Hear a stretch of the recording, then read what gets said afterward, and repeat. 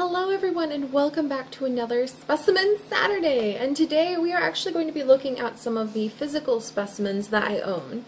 We have been doing a lot of work in Dr. Nami's little cove, and we have especially been working with him in our zoo crafting series to build up our virtual coral cove for all of the fish that you guys supplied, which was so much fun. Over 500 fish got added into the cove. That was amazing. But we have needed coral for those fish because coral reefs often provide a lot of shelter, a lot of food. They attract a lot of the smaller fish, which attracts the bigger fish, which attracts the bigger fish. So they have kind of their own little ecosystem. Coral reefs are very important ecosystems. And I actually have a few pieces of coral that I can show to you guys. And just in case you might be confused, some people would look at these and they would go, oh, this looks like a rock. It looks like a mineral formation, doesn't it? And in a way, it is a mineral formation. It is made out of calcium carbonate, but that calcium carbonate was once upon a time the stiff little skeletal structure, if you could call it that, of the polyps. So polyps are what become coral. They're itty bitty tiny, itty bitty little things, and when a bunch of polyps get together and die off actually and leave their skeleton behind, that's what becomes this piece of coral right here. So what you're actually looking at right here is not a rock, and it's not one creature. It is hundreds, if not thousands, of creatures that have worked together, that have died off, and have created this piece right here. So we're holding basically the ancestral remains of an entire community right here. This is sort of, you could look at it as a graveyard, or you could look at it a little bit more poetically as the legacy, the physical legacy of a whole bunch of tiny little polyps, which are kind of related to jellyfish. They are a type of marine creature, and like I said, they're very, very small. And the way that they're able to build very big things like this, and they're able to build very big, amazing places in the world, like the coral reefs you see, like the Great Barrier Reef, for example, is time. So these pieces of coral take a very, very, very long time to grow. Each piece, usually, on average, coral takes about 1 centimeter to a year to grow. So remember when we were talking about stalactites and stalagmites and their very slow growth?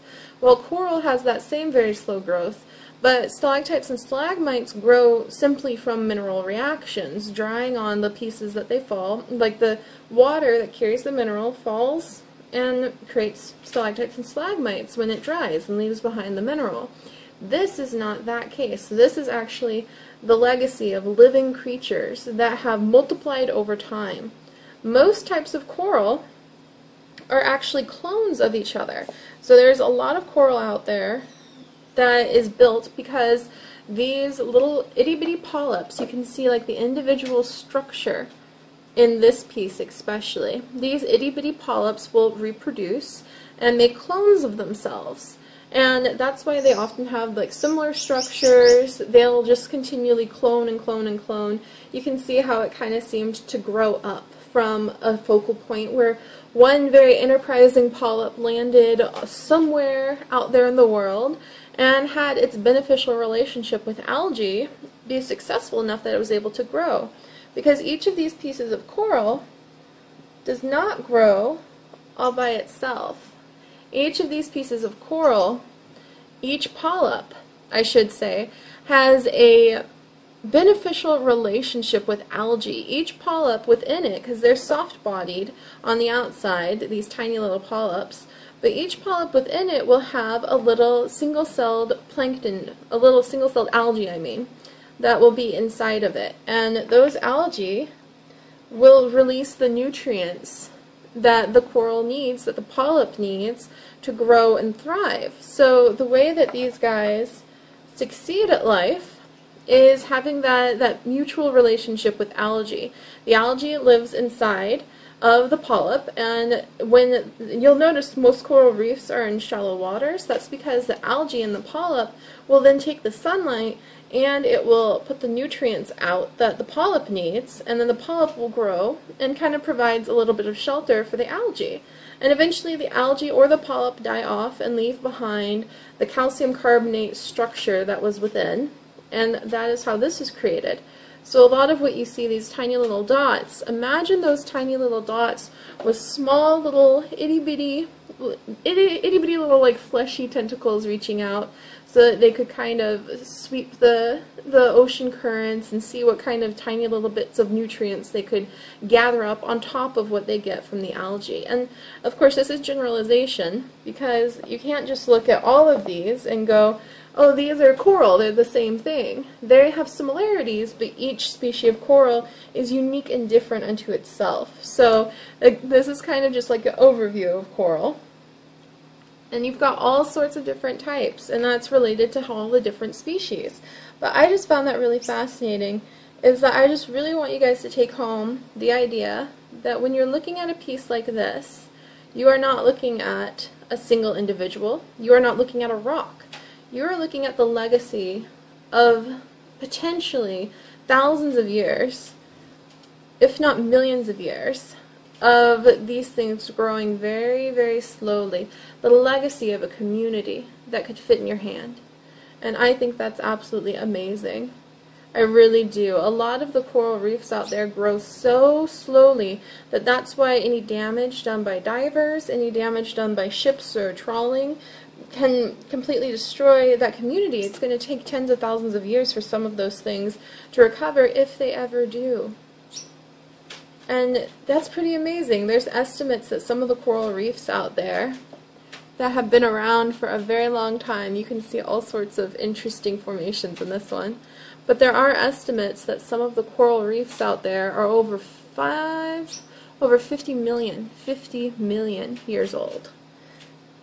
And those coral reefs are basically ancient sites that have built up over time and provide shelter, structure, life in the shallow waters where they exist for all of our current marine animals. Well, not all of them, but you know, a good number of them. A single coral can help support up to 25% of the local marine life, I once heard. And I'm not sure how accurate that is, but I think it's a good take-home message, just to remember how amazing these are. And that's also why I actually am very much against collecting coral. These pieces were given to me, at least these big pieces especially. These pieces you tend to find just up on the shore of the beach, and many of them are very weathered. You can tell they're old. They're probably much older than I am by far, well, clearly, but you know, they might be older than, this one piece might be older than the entire history of the United States of America.